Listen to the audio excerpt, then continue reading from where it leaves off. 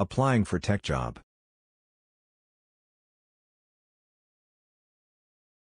Working on one of the biggest video platform in the world?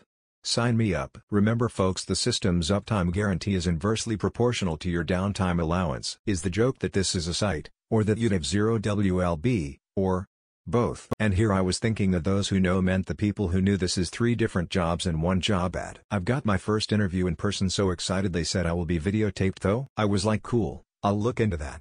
I Google MindGeek. Subsidiaries include Pornhub, Brazzers, RedTube's Tube. Now I know. I'm very curious when that scheduled downtime would be.